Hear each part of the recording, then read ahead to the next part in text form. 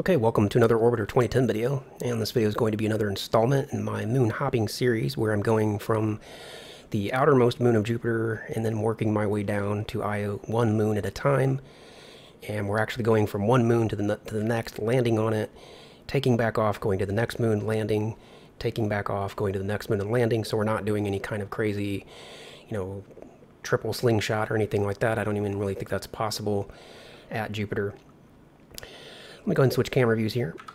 And in the last video, what did we do? I guess we took off from Ganymede, got into orbit, and started setting up our plan for going over to Europa. And toward the end of the last video, we were kind of running low on time.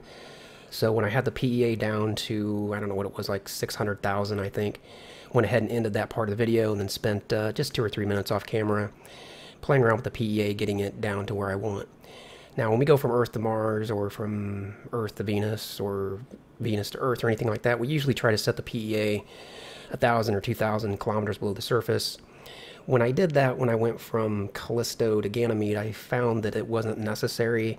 At least it didn't seem like it was necessary to do that. So I'm going to try having it basically at the surface this time. And you can see it's trending downward anyway, so we'll just see where we end up. Okay, so let's check our notes now that we've got all of our plan done here. Let's figure out where we're at. So once we have the PEA down to a value that we're happy with, press the page button on the Delta Velocity program to bring up the BV and AB options. Then press AB to carry out the burn. Optionally, you can press BV to view the burn vector page. So we'll do that, but let's get closer first because we're still almost 1,000 seconds out. So let's get within 300 seconds of the burn. Then we'll kind of take a look at things, because you can see how sometimes things fall apart in the last few hundred seconds even. So let's get to 300 seconds, about right there. And let's see if we can refine this a little bit more. We won't spend a lot of time on it, but let's just see if we can get a better PEA there. That's looking better already. And it's going up, so let's kind of go down a little bit below the surface maybe. Something like that. Again, we won't really concern ourselves too much with it. So we're all set there. We're really close to the time to do the burn, so let's go to the page, bring up the burn vector, and let's just manually orient the vessel so that we can save the autopilot the burden of getting the vessel lined up for us.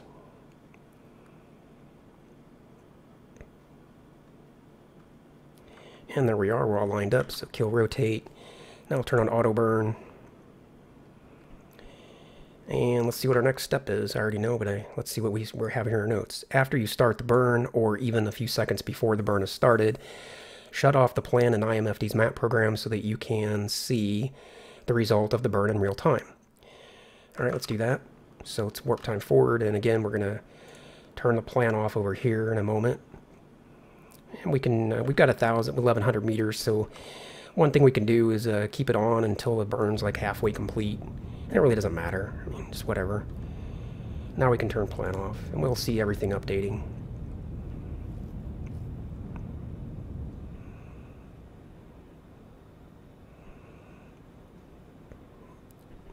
And the burn's done. So I believe the next thing that I have in the notes, at least it should be, is that once the burn's complete, we might need to tap the translations one way or the other to make sure that the PEA is in fact where we want it, because sometimes after the burn's complete, you'll find that your PEA is off by 400 kilometers or maybe even 1,000 kilometers or more, but all it takes to get it to where you want it is just one tap of translation, and that's it.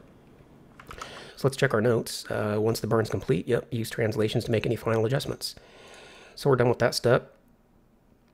Now let's warp time forward over to the base.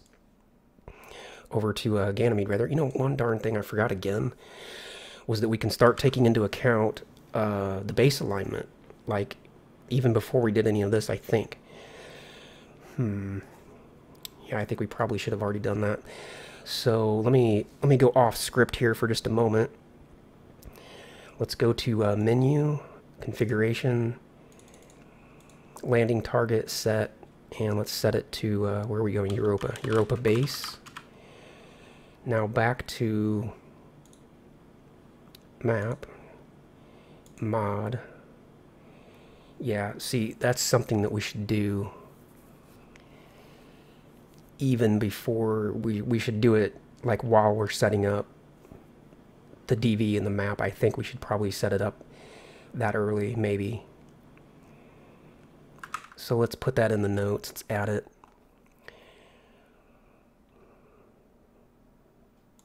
So, okay, after we copy the orbit eject over to the delta velocity, actually, right before this step, that's when we should do. That's when we should go to menu in this page. Yeah, I think that's the right time to do it.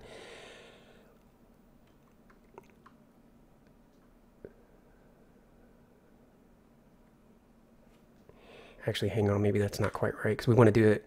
We want to set it up on the map side. So, okay, here's the time to do it. Now load IMFD's map program on the side that has the orbit eject program and share it with the delta velocity program. Note also at this point, you should go to the global configuration by pressing menu from the main from IMFD's main menu. What is it? So it's menu mods. So by pressing menu mod from IMFD's main menu and set the landing target, I feel like that's something that we need to do. All right, but we'll refine it like maybe on the next hop since we didn't do it this time, so we can't really add any more notes beyond that. All right, now back to this point. Okay, so normally we would start warping time forward until we're going to be over to Europa, but if we can, since we're still this far out, we might want to see if we can do any sort of kind of thinking about that base alignment.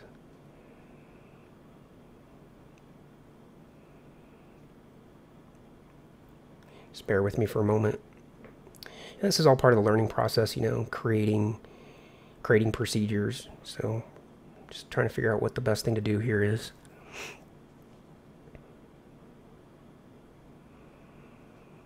I don't really feel like there's any way to resolve this right here at Europa, right here at wherever we're at, Ganymede. So the first thing we're gonna do is we're gonna warp time forward to get away from Ganymede, just like the notes say at this point. Again, I like to warp time forward at like 100 or 1,000 and just watch the HUD as it spins around. And once it spins around to either prograde or retrograde, preferably like retrograde, just watch it go all the way around basically until you can see your moon or planet in the rearview mirror, like that.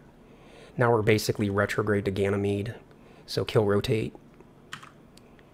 And now we can warp time forward at 10,000. But we want to watch our PET because apparently the time of flight between Ganymede and Europa is less. I'm not sure by how much, but we're only, it took 6 days to go from Callisto to Ganymede, but it's only going to take us it looks like 2 days, not even 2 days to go from Ganymede to Europa. So there's not a lot of opportunity here for mid-course correction, is my point.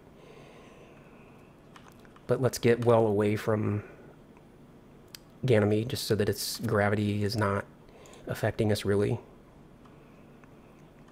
And again, it's kind of a balance between watching the PET and what your PEA is doing. And our PEA is holding quite well. We still have some influence here from Ganymede. Let's get out away from that. PEA is coming down nicely. So we probably won't have much correction there. But the base angle is horrible.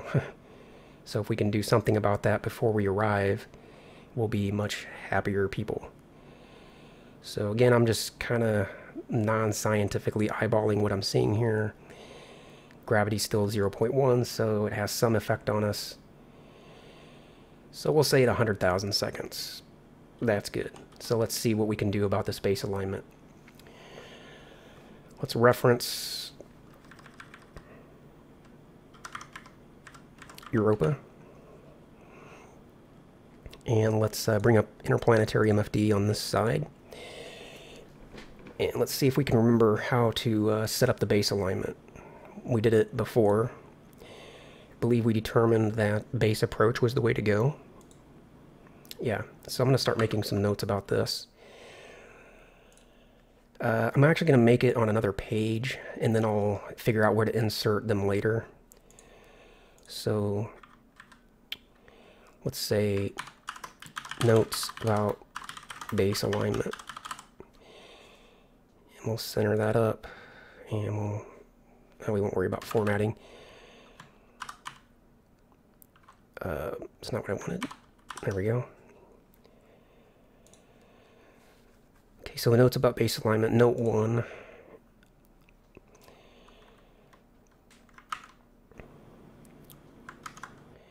Okay, bring up IMFD's base approach program and reference the body that you're going to.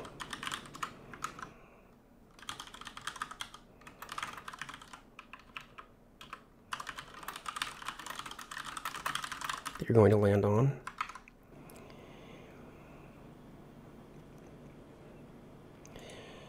Then set the approach 4 to orbit insert.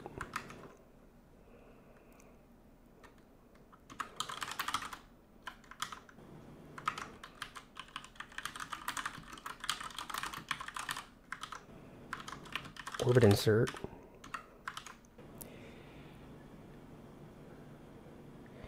And target the base, which in this case is going to be Europa base.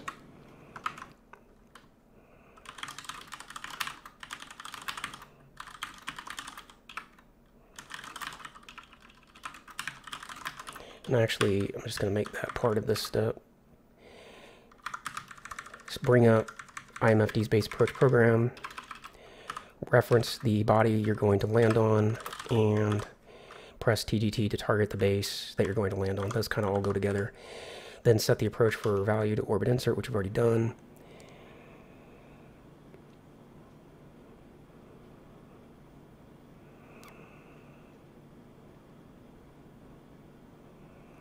And set the altitude value to what you want it to be, like 30K.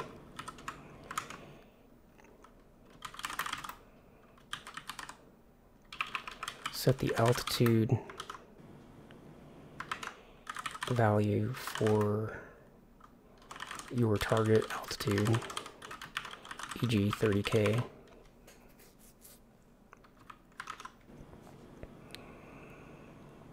And then we also have this prograde retrograde issue. When we arrive at Europa, are we going to be prograde or are we going to be retrograde? And again, in this case, we're actually going to be prograde. So this is correct. But we need to make a note that we might need to change that. Check your arrival inclination at the target body. If you are arriving retrograde, then make sure you set the prograde retrograde option according to your inclination. Okay, so we have that. The only problem is this is such an enormous amount of delta V that I'm guessing that this is just a completely invalid plan. Yeah, this is just... I think a better way to do this, actually, is going to be like this. Let's go to the course program. This is basically what we ended up doing last time anyway, I noticed when I watched the video playback. So we're going to go to the delta velocity program, and we're going to say, let's figure out a maneuver that we can do in, let's give ourselves plenty of time, 360 seconds. And we're going to start by zeroing out all the previous stuff. 0, 0, and 0. Bring up interplanetary IMFD on this side. And turn on the plan.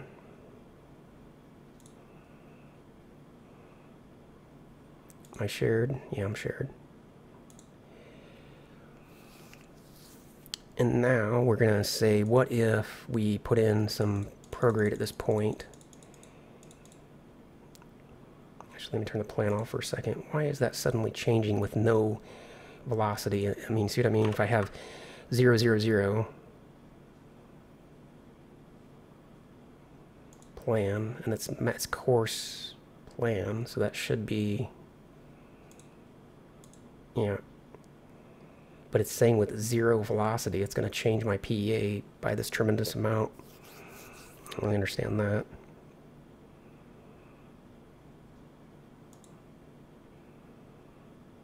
Actually, let me reference. I'm referencing Ganymede. That's wrong. Should be referencing Jupiter now. That's why. Yep, that's the why. Source is self, or that's our vessel, and we're now referencing Jupiter. So now we've got something that we can use here. So that's something I'll have to note if I decide that this is the better way to do it. Again, set that to something reasonable, so you give yourself time to set up the maneuver. And we're going to just say, you know, what do we need to do to bring the base alignment down? And that's not doing us anything, so let's just adjust that.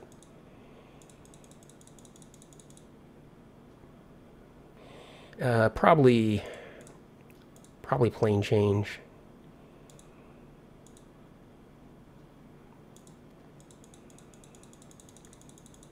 That's not helping. I mean, it's not really helping anyway. That's a lot of plane change for very little benefit. Let's try inward, outward. That's probably what we want. That's coming down quite a bit at a time. But it's also raising our PEA a little bit, but it's okay. We can fix that on the other with another variable. So now let's check in forward, backward. Okay, that's bringing the PEA down a little bit. That's also raising the angle a little bit. So let's kind of zero that out for a moment. Now see what plane change does. It's taking the PEA up, and it's raising the angle. So let's go the other way.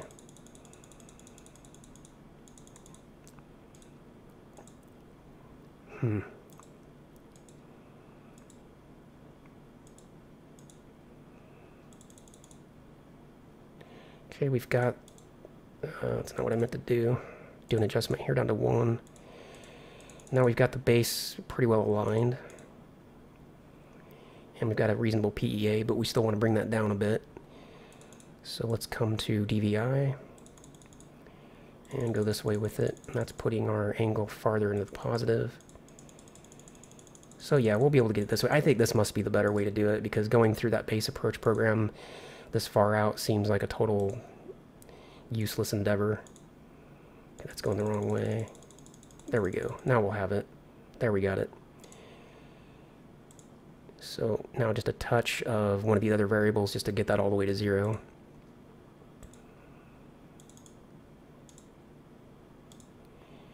And maybe a touch of forward, backward.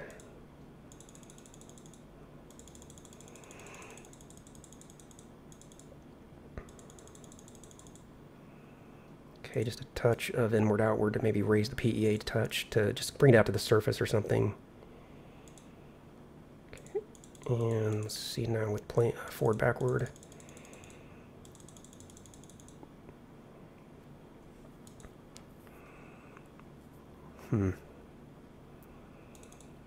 Plane change.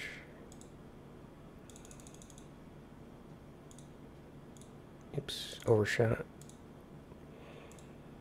We'll go with that. That's really close, and it's kind of changing a little bit. It's actually going farther into the negative, so let's put it into the positive a little bit.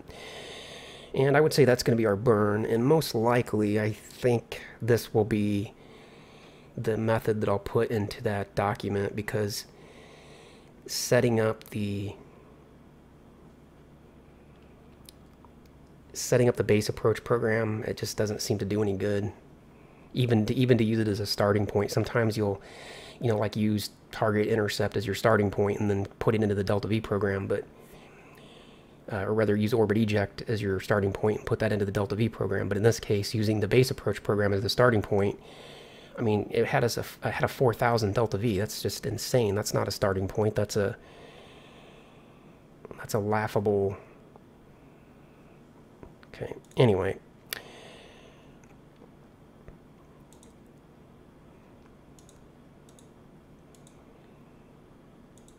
So it kind of looks like actually...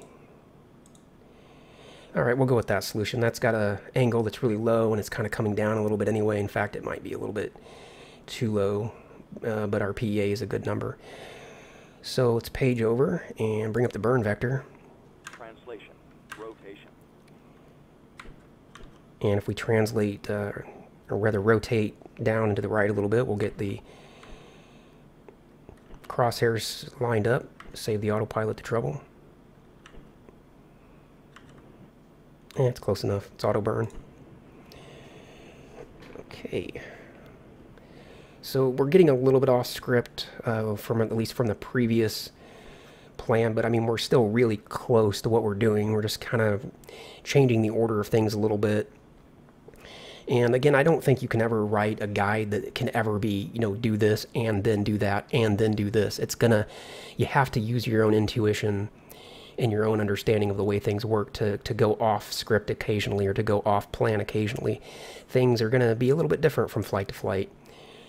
You know, I mean, if we sat here and we wrote a guide for one exact flight, of course, we could get it exactly A, B, C, D, E, and we repeat that every time, but you're not going to do the exact same flight every time. It's always going to be a little bit different. All right, so warp time forward, and we only have 29 meters a second. So turn plan off. Take a sip here.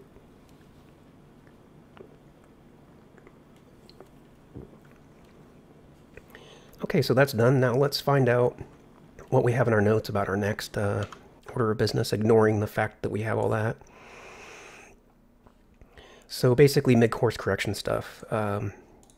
Watch your PET to determine when you're halfway toward the destination body. You can also refer to orbit MFD to help know when you're halfway there. Use the halfway point as a way for determining the better time to do an MCC, and that's basically what we just did. And if you get to the halfway point and see that your PEA is trending upward, then you should do a correction. If it's not, basically if it's trending down, then you should continue forward, like we discussed in the last video. Now here we already talked about, you know, setting up a mid-course correction. It's often better to just bump the translation thrusters around. You know, if you only have to adjust your PEA or one of your other settings by a kilometer or a degree, then just use translation. If you have to do a lot, then it's better to set up the Delta V program with map. That's what we're talking about here, and we've explained basically how to do it. You know, for small MCCs, to set up the delta velocity maneuver, and we just did all that. So once the delta velocity maneuver is set up, press page to burn it, and we did that. And after you start the burn, shut off the map. We did that. And then all subsequent MCCs will be determined by the PET and PEA values as seen in IMFD. So what we want to do now is we just kind of want to warp time forward and cut time in half and watch the PEA and in this case also watch the angle to the base. So let's go forward, and we're going to say that at 50,000 seconds we're going to kind of check in again and see how things look. But we will also monitor the PEA and the base along the way. If things start getting really crazy, then we might come back out of time warp earlier than 50,000 seconds. So we're just kind of trying to watch for any trend. Is it, you know, is it going to wobble up and then go back down? Is the angle of the base going to get farther into the negative but then turn right around and go back into the positive? Kind of looking for that kind of stuff. But if we get halfway there and things are just continually going up, I mean, if we get to the 50,000 point, you know, half of where we were, and things are just continually going up, then we don't want to waste any more time. We want to just do another correction. See, the angle here is getting a bit out, and everything just seems to me like it's just continually going up. So at 50,000, we're going to do another correction.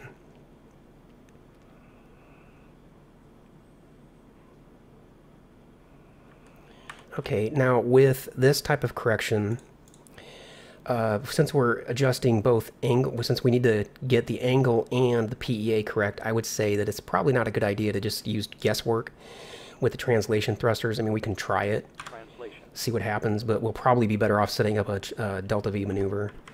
Okay, so if I use a that lateral translation, it's making the angle worse. If I use lateral translation this way, it's bringing the PEA down and bringing the angle to the base down. And if I use a little bit of up translation, it's bringing the PEA down. Actually, I probably can get this with just a little bit of translation, because I can see that, you know, what I'm doing here is having enough of an impact. So getting the PEA down to about 60. Now if I use lateral translation, it's bringing the angle down and it's bringing the PEA down. I don't think I'd be able to do this much better with even if I set up a maneuver. Yeah, this is fine. So we'll get the base angle back to 0. There we go. There we are. And the PEA is 30. So now we'll warp time forward until PET is about half that number. Let's kind of take a look outside though, see where we're at.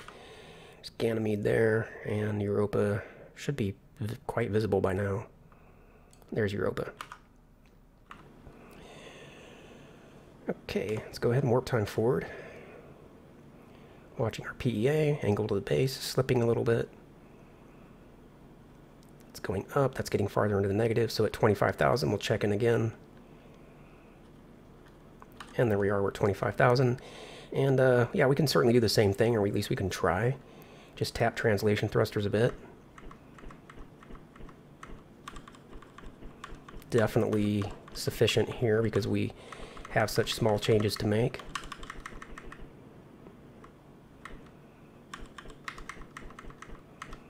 And we've got the base angle, and in fact, since we see that it's kind of slipping into the negative, we can always do that overshooting thing where we slip it out this way a little bit more. That's probably too much, maybe too much. Maybe that much, and then just go forward until we're at, say, 10,000 seconds.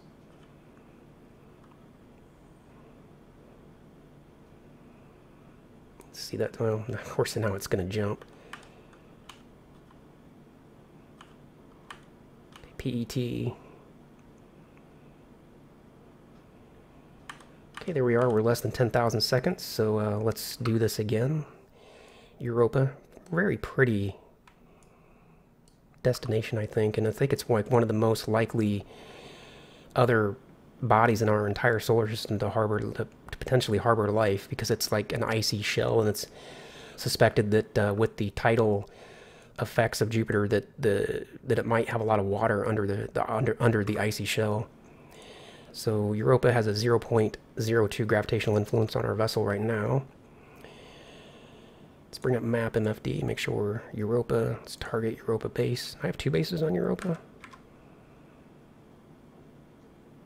I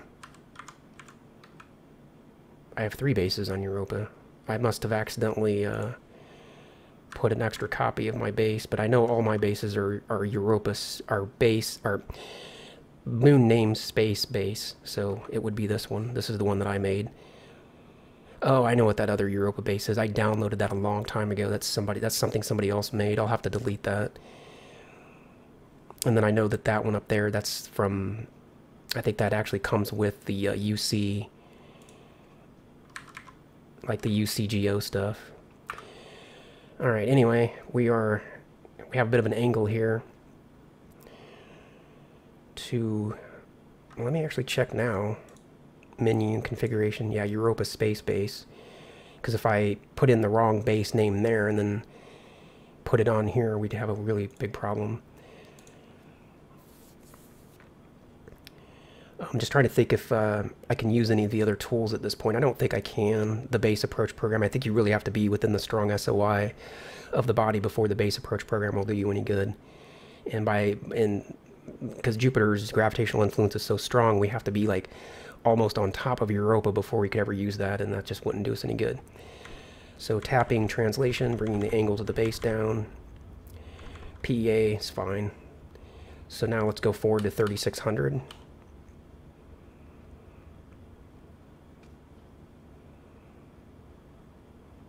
Eh, 3000. We're kind of overshot that a bit. And let's bring up orbit MFD on this side and copy that information over to the HUD. You can see how close we are to Europa, but we still only have a gravitational pull of 0.15 because Jupiter is just such a beast. Let's rotate over to so we can see Europa in the forward view.